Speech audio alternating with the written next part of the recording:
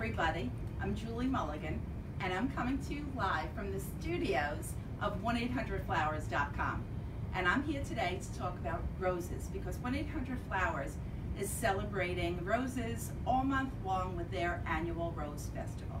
Now, this is a great time for roses. They're available and beautiful, and 1-800-Flowers is bringing you some fabulous deals. We have lots of varieties and different type of arrangements, but what I want to tell you about first is the deals, okay?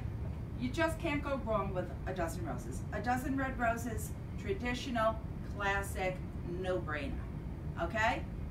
Add another dozen roses to that, you have 2 dozen roses. I'm not done yet. A free vase and a free rose-scented candle. All of that, 2 dozen roses, a vase, and a candle, you're not gonna believe it, $29.99, okay? You can't get a deal like that anywhere. And it's just a beautiful gift to send someone. It's a beautiful gift to send to yourself, because if you're not taking care of yourself, how are you going to take care of anyone else? And what I wanna do here today is tell you about the deal. So on this, with the red, it's $24.99. We also have pink roses for just $5 more, $34.99. You get the same deal. Buy 12, get 12, get a free vase and a free candle. Our deals that we have, that we offer on the roses, we also have kaleidoscope roses to tie-dye for, I might say, and glow-in-the-dark roses. We have lavender roses. Check out the Rose Festival on our website, 1-800-Flowers.com. It's right on the homepage. Click on there and you'll see tons of different offers. What I wanted to show you here is the roses that we're offering the deals on. We have fabulous relationships with the best growers in the world. And we ship flowers directly from these farms to the consumer. We also offer roses and every kind of flower and arrangement through our florist network. So we offer you every option that you could possibly want if you want to send flowers to someone as a gift or to yourself. Now, the flowers that come direct from the farm come in a great gift box. It's all been really scientifically designed with compartments for the vase and flower food, a message card. It has all the instructions that the recipient will need to take care of their flowers. And what I like about this is that you can have some fun yourself with the flowers when you receive them. So it's important to know who the recipient is. If I was sending roses to my mother-in-law, I wouldn't send her, she's, God bless her, she's 92 years old, wonderful woman, and I wouldn't send her the roses in the box that she's going to have to take care of and arrange herself. It would just, not be right for her, but I definitely would send her flowers from the Florist Network that are hand-designed, hand-delivered with the message card, and trust me, I've done it many, many times, and it just really makes our day. So you think about who the recipient is and what would be right for that person. Now I wanted to show you a little inspiration, and that's sort of my role here at 1-800-Flowers. I've been in the flower business for a long time, over 40 years. Believe it or not, yes, I am over 40. And what I like to do on my blog, and speaking of my blog, you can go to my blog at 1-800-Flowers.com/blog/Julie, and everything that I'm going to be talking about here today and showing you, you'll be able to find on my blog in depth.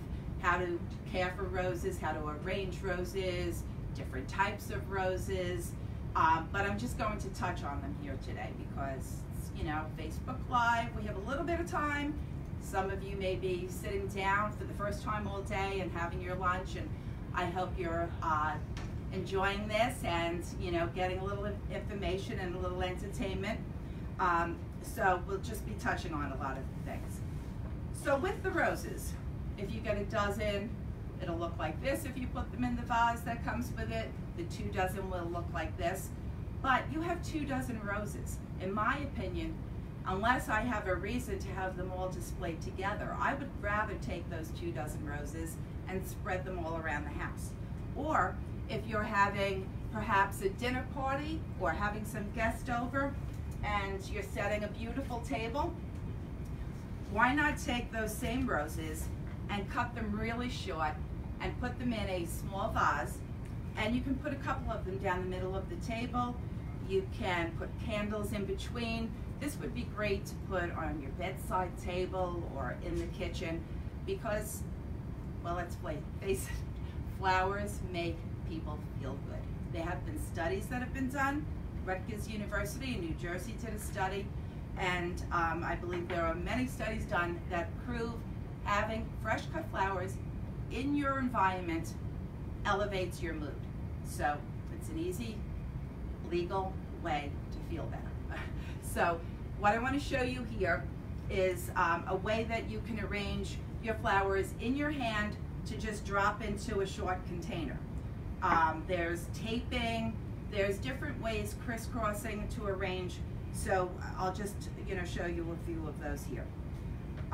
You want to start with, whether it's a tall vase, short vase, whatever, you want to start with a clean vase, because bacteria, any kind of dirt in the vase will be in the water, will get into the flower, will clog the stem, block the flow of water, and that's when, I'm sure everyone has seen roses where the head, it's just like the neck, is just drooped over.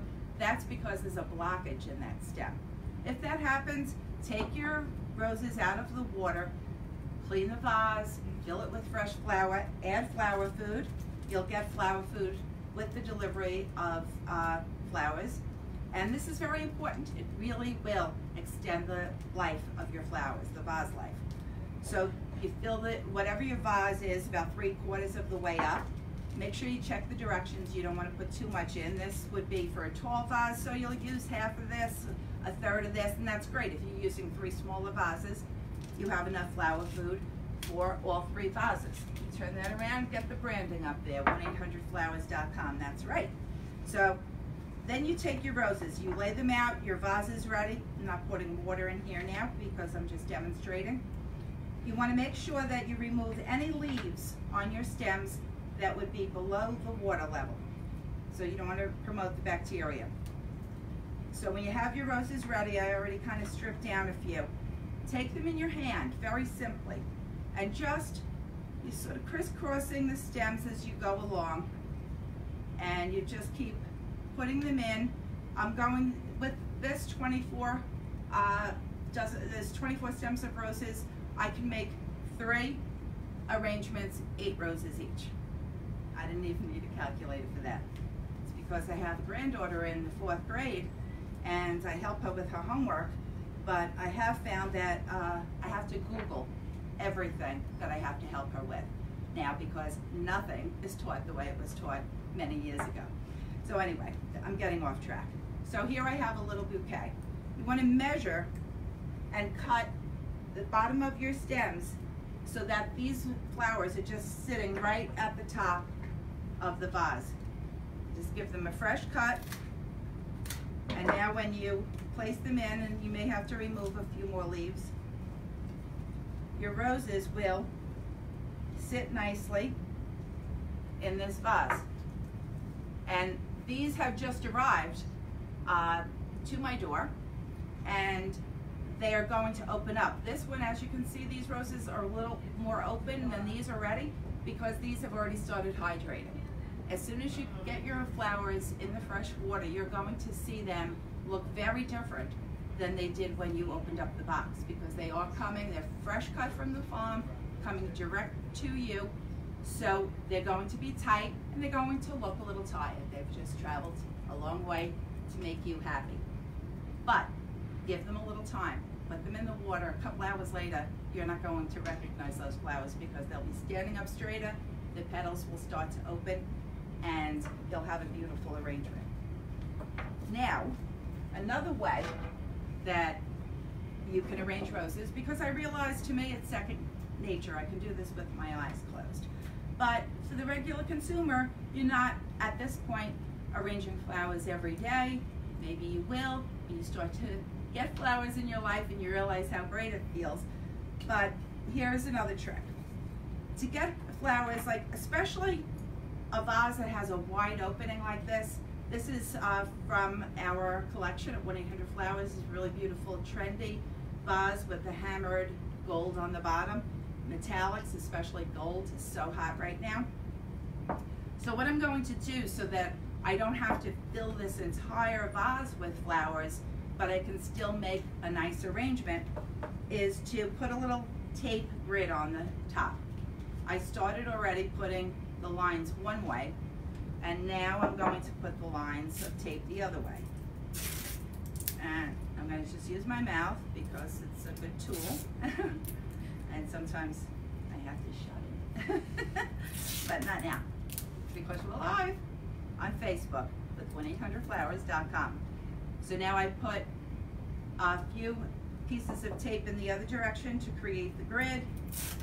Take a little piece of tape and wrap it around the top, very top of the rim of the vase, and you can cut the extra pieces of tape that are hanging down, and I'm not going to take too much time doing that, but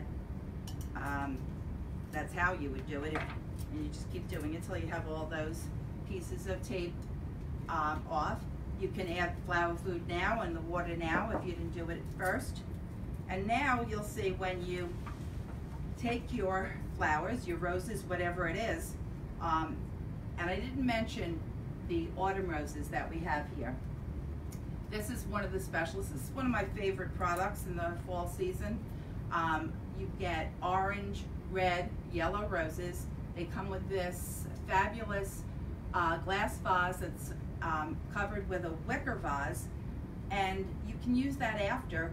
It has a handle. I'm going to use this little stem as my pointer. It comes with a little handle here. Let me grab this so you can really see it. And it also comes with a tea light. So when you're not using it as a vase, you can put a tea light in there. You can hang it on a branch out in your backyard or put it anywhere in your home. And I use these vases all the time at my house. They're very versatile. They work with a lot of different, for a lot of different occasions, and I highly recommend that product. So what I want to show you here now is when you take your flower and you cut it to the length that you want, remove the leaves, and you put it where you want, it's going to stay in the middle of the vase. It's not going to fall to the outer rim, and it makes it so much easier for you to make an arrangement that will look pretty, and you'll be able to do it in no time, and you'll think, wow, that's not so hard. How come Julie thinks she's so special that she can make an arrangement? No, you won't say that, but I won't let you. Anyway, so this is the idea, just putting a simple grid at the top of the vase, and it makes it very easy to arrange. Okay, I have a little off-screen assistant here that I'm going to have to buy lunch for after this for all this hard work. Another product that I did want to mention here, this is a beautiful bouquet. During the day, it looks great. It has that great, fresh, green look to it. I love the way these roses look when the light's on and in the daytime, but we all know what month we're coming into. That's right, my birthday month. And also Halloween, which is the day after my birthday. So we're getting all ready for Halloween. It's become such a huge holiday, decorating holiday. Well, these roses actually glow in the dark. It's unbelievable what they're doing with flowers these days. They're making flowers bigger, better, lasting longer, tie-dyeing them, and now they're making them glow in the dark. So you want to surprise somebody and celebrate Halloween, then I would order our glow-in-the-dark roses. They're really spectacular. You can go onto the website and see them and see a better shot of them than this one here, but this gives you the idea that once everything's dark around them, they'll glow in the dark. All right, what else? Did I tell you about all the offers? I think I did. What I wanted to do now is to show you a way that this is a very popular DIY that I've done on the blog. And we're going to be posting throughout the month, throughout the Rose Festival, we're going to be reposting a lot of the favorite rose-focused posts that I've done in the past. And I think one of the most popular ones, oh wait, one more thing. with the arranging. If you have a small neck on your vase, I find these are the easiest shapes to design with. Bigger on the bottom, smaller on the top, and it helps you when you're arranging because you're crisscrossing your stems when you put them in to give a nice open shape, and a smaller neck and a wider bottom works perfectly with that. So that's, if you're choosing a vase and you don't know which one to use, I'd say the smaller the neck, the better. And especially if it has a wider base, because they can open up as opposed to going straight up and down. So this little trick I'm going to show you here. Whoa, let me pull this up here a little bit. Got a little handy dandy cart. And I've been doing this for a while, waxing flowers after they've reached their prime as a fresh cut flower. And recently I decided to give this Wilton candy melter a try, because you don't have to do anything with the stove or anything, and what I really like about it is that it has a soft silicone pot that goes in there. So I've already melted the wax. When you're done with your project, you just turn off the candy melter or take this out, let the wax harden again. You can take it out, you can use this for something else. And I now also use soy wax. I used to do paraffin, and paraffin isn't the healthiest of wax, but soy wax is totally natural. There's no problem if you use it in something that you also put food in. It doesn't have any odor, and it's very, very safe to work with. And you can buy soy wax in these flakes in large bags, so that as your wax is melting, you can just keep adding more. I also just recently bought a small crock pot that I'm going to try. So I will be posting in the future with how that worked, and a candy thermometer, so I can really tell you, because what I tell you now is just get your hands in there, get involved, give it a try. But I'm going to tell you what temperature your wax should be at for each flower that I'm going to recommend that you wax. So I've already waxed the, melted the wax here, the soy wax, and the time to, oh, let me show you a few other things. This, you'll see what I'm going to do with that in a second. A piece of styrofoam, some wooden skewers, or you could use a vase. This is after you wax and you have to let them dry. What you want to do is, when your flowers, you've already enjoyed your roses, probably if you're doing some of the things I recommended here today, probably 2 weeks, and you'll have roses that look like this or close to this. Because if you cut your roses this short right from the beginning, they'll last a long time because they're so close to the water source. The water doesn't have to work to get all the way up the stem to where it needs to be to the flower. You'll be very surprised at how long a full open rose can last when it's in a short container.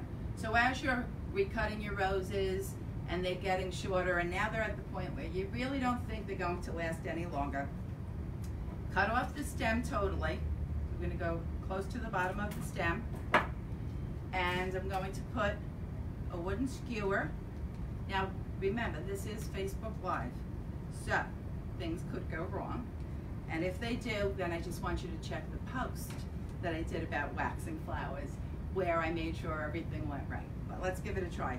So I'm going to dip this in, all the way in, and it's a little bit shallow right now. I should have added some more wax. And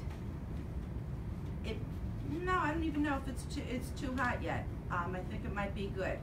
So what you need to do is to let as much of the wax drip off as possible. And this is where this handy dandy thing comes into play. I found that if well, this is a big flower, but with smaller flowers, and I just kind of twisted it around in here to get the wax off, because you want as little wax as possible left on there to dry, so that it dries as clear as possible. You can always re-dip if you feel that you want to put a little more wax on there, but you want to get as much off, and a lot came out, so that's good. You want to get as much wax off as possible. And then you put either the skewer in a piece of styrofoam, or you can put it in a vase. Just make sure you put some paper, some scrap paper, old newspaper underneath. Let that dry, and you're not going to believe it. It's going to look like a fresh rose. You're not going to see the wax, and it really will last for months after this. And there's a lot of different things that you can do with it, and I'm going to blog about after uses, putting them in shadow boxes, putting them on top of a book with a ribbon.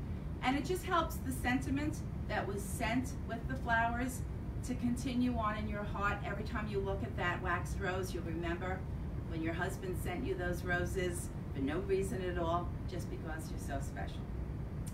So anyway, we're going to wrap up my first Facebook Live for 1-800-Flowers. Today it was all about roses. The next time, who knows? Oh, wait, one more thing I forgot to tell you. We're going to do a sweeps right now. Who's ever listening, just go onto the Facebook page and post who you would like to send roses to.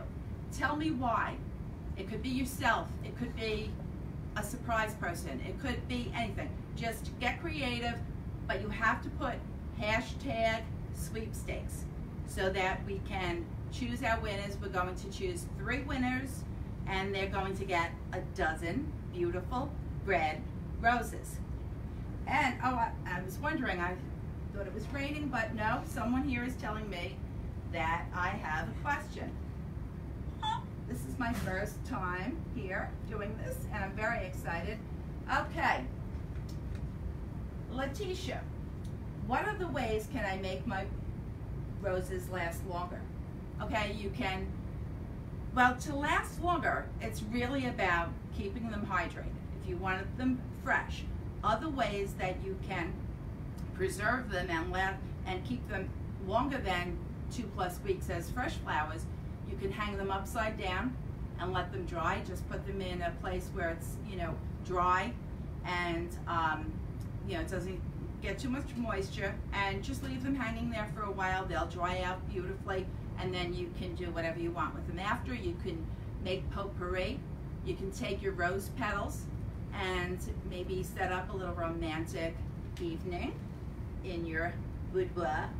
And, maybe it's not something you usually do, but you have rose petals laying around. Who knows? Go on the site. You can see on my blog, 1-800-Flowers.com/blog/Julie. And I've made a shirt out of rose petals in the shape of a heart. I've covered pumps, not Louboutin, but high heels with rose petals. Put roses in vintage handbags. Really, the sky's the limit. Your imagination is the only thing that's going to stop you. The best place to keep your roses is another question. If you want your fresh roses to last as long as possible, don't put them directly in the sunlight, even though they may look beautiful on your front windowsill with the sun shining in. If there's a reason you need them there and you want them there, go ahead, but it will shorten the life of them with direct heat. You don't want to put them in, in front of a fireplace or an air conditioner. Just room temperature, fresh water, and enjoy. And let's see, which one is my favorite? They all look so pretty, I can't decide.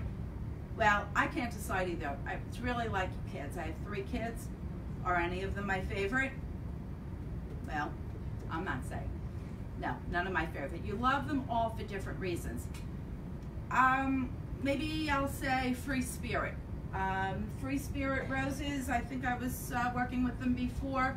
They're bicolor, pink, orangey rose, and it opens up so big. And I love the name because I consider myself a free spirit too, even at this old age. But yeah, I'd say for right now, if I have to pick one, I'll say Free Spirit.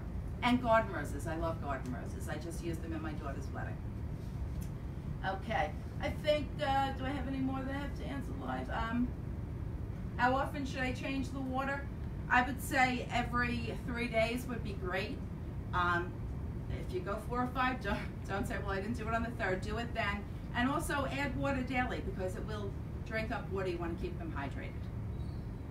I hope you enjoyed The post today, I know I had fun, and yes, I am from New York, and yes, I have an accent and talk fast, but look at how much information I got in 25 minutes. Okay, so remember, check back at 1-800-Flowers.com for lots of fun ideas on, living with flowers and enjoying flowers in your life every day.